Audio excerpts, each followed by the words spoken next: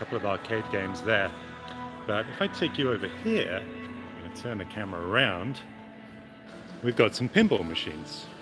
Pretty straightforward, right? Normal stuff.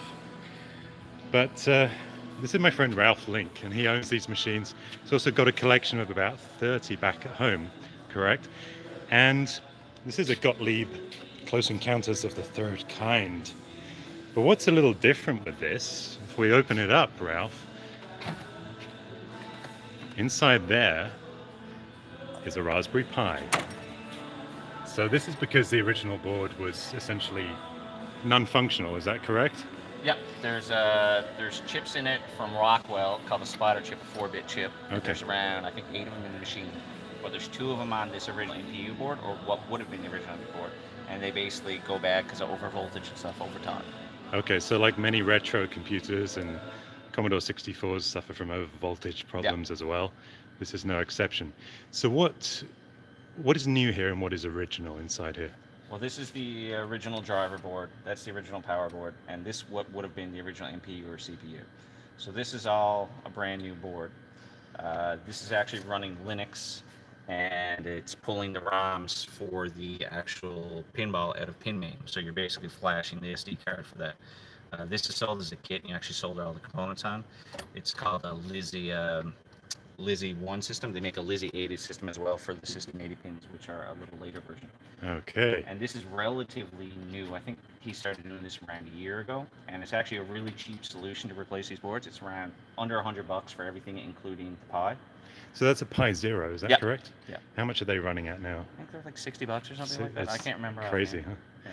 And if you were to try and buy an original board instead of go the emulation route? The original boards actually don't even sell for much even working because people know they're going to fail. Okay. Yeah. So it's like buying into a bad investment. Exactly. And the other boards are, the Wind-Up in the States makes a board. I think theirs is around a couple $100. And Pascal Jan and a guy over in the UK makes a board that replaces actually all 3 boards.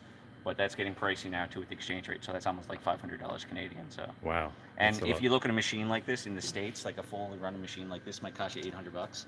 So if you look at it, you're starting to pay more to fix it than it's actually worth if you sold it. Gotcha. Yeah. And we're getting a couple of comments already. One comment is, what sort of sorcery is this? I suppose it is in a way, but isn't it fantastic that you can actually repair these old machines and bring them back to life using new technology, and people still love them enough to create that. It's crazy that some people actually, it's kind of like the Apple stuff. People actually take the time to go through and reprogram everything and reverse engineer it. And a lot of the work is done in terms of the programming because same as main, the PC stuff, all the pin main ROMs have been done for pinball stuff. So. So what parts of this device is the Raspberry Pi actually powering? Everything basically, because it's basically the programming. And you can actually, one thing you can actually do with this, now I've never done it because I've only had these in here for a few months, is you can actually connect to that over the network if you set it up. Right. And you've got like a web-based interface and you can test everything in the machine. Like I can fire that coil, I can fire that light, you can do everything, just click, click, click. So they'll just fire off remotely? Yep. That's amazing. So it's an easy way to test it because traditionally you would have menus, you use the buttons.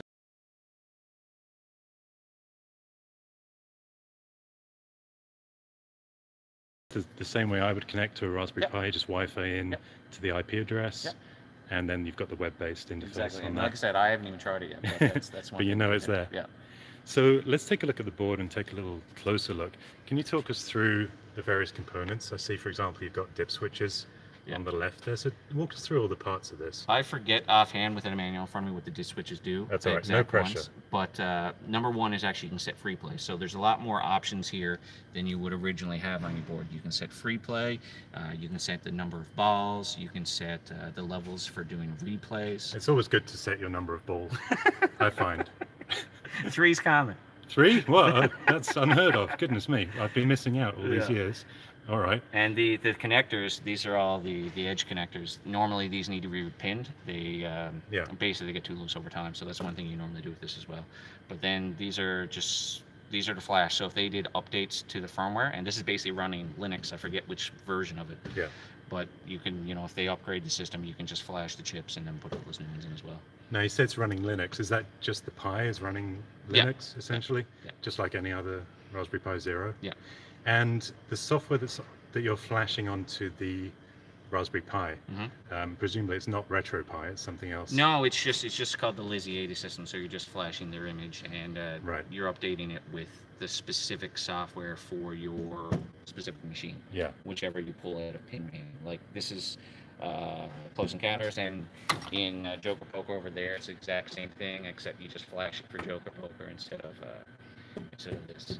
And they've got those flash images by ripping them off the original ROMs? Yep. All basically just about every pinball game, most of it has been dumped. Same thing as any cartridge or any emulation game or anything. See, I always knew about obviously MAME and RetroPie, but I had no idea that mechanical machines like Pinball, that they could actually, that there was an interest in that as well in the market for that. Well, if you look at the newer stuff, like guys who build visual pinballs, they'll basically all the DMDs get ripped off of there, so you've got all the animations and everything. And that's if you ever played the newer games like the Pinball Arcade and stuff. Like a lot of that is just emulated realistically, right? Essentially, that's right, isn't it? Yep. And then you've got the ROMs here, as you mentioned. Yep. What's your process like? What do you burn those in? I've got a I forget what my reader is. My reader is older than dirt, to be honest with you. It's borderline Windows 95, but it's retro. Yeah, that's cool. Yeah, it's fine by me. Yeah. And then you download the ROM images and just flash those. Yeah. And like I said, he sells this as a kit. You can buy it, and you need to solder everything in the board yourself. I don't think he even sells it as a populated board, to be honest with you. Right. But he sells all the components with it. And I see here you've got a fat external sound card, optional. Yeah. So what would that give you? Extra sounds or? I'll be honestly I'm not 100% sure on what you can do with this one, but a lot of them, they do new soundboards that are kind of like a little bit more upgraded sound, because like kind of like the chips are going and stuff like that. But one thing you can actually do with this is essentially, with the way it's emulating, all the sounds in here are basically playing a WAV file. So off the bat you can switch it to, I forget how many System 1 games there are.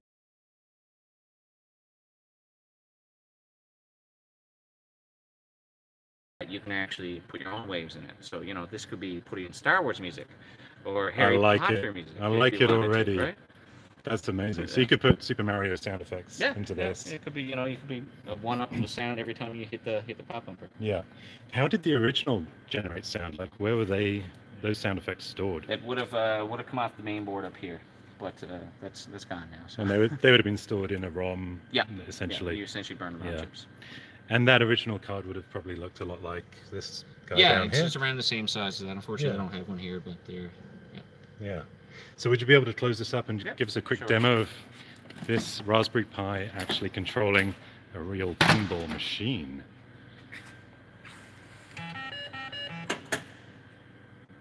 Oh, yeah, don't kick it a ball in a minute.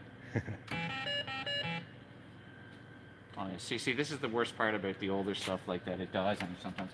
I'll turn this one on, and you can see the boot sequence too. Yeah. Because up in the displays, right, this wouldn't come on like this. So this is the Lisy 1 system, and then it shows you wait for player 1. Yeah. And it'll show you the actual photo of the game there in a second. It's like boot sequence. It's a little slower than it would be if you turn a pinball on. I love that they put the Lisy 1 up on the original LED display. That's cool. And they actually make new displays too. They make digital new LEDs, actual LED, not the old gas displays. Yeah, but these ones are gas fired. Yeah, essentially. So we're still booting. There we go. All right. Let me see if I actually put it on free play. No, I didn't. Give me 1 second. Let me get my keys. See the joys of retro computing. It happens to us all. Isn't that fantastic, though? Let's take a look at this one. So this is Joker Poker. 3 balls per player. He was right. Gosh. I feel inadequate now. And the company that made these is Gottlieb. Yeah, Gottlieb. These ones, which is a Columbia Pictures Industries company. Beautiful. So Gottlieb was actually the last of the pinball manufacturers to switch to solid state. The original old school ones, electromechanical ones, they were basically killing the market with those, or like doing really well.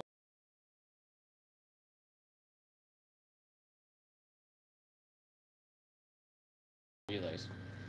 So that's a Bali there. Yeah. but Gottlieb was actually pretty slow to do it. So their new games are nothing more really than slightly better than the electromechanical ones. So they were kind of losing the pinball battle at that time.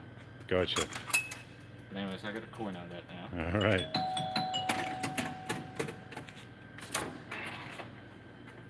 And this one actually has, Joker Poker has the old EM sounds.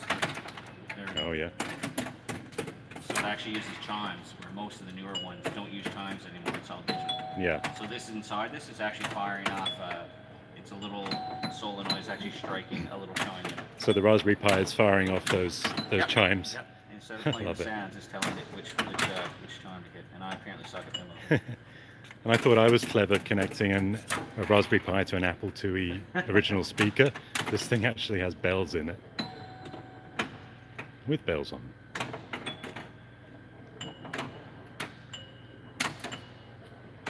This is actually a fairly desirable game too these days. Yeah. And how much would one of these run in this kind of condition, you know, fully working with a Raspberry Pi and all of that? So future-proofed. Canadian, around $2,000-ish maybe. Around 2,000 Canadian, so like 1,600 US. Like $4 US. It's not too good right now, huh? Well, that is very cool. And then, so these two obviously don't have Raspberry Pi inside, and so these are the originals, but essentially they work exactly like the original machine. I just love that. You kind of resurrected them from the ashes. Well, this the backglass, and this is too. It's like the backglass was shot in this. Now, someone does make a repo of the backglass, but that's like they're like $200. So this is actually just a vinyl sticker. That's all it is in there now. Oh, okay. So you.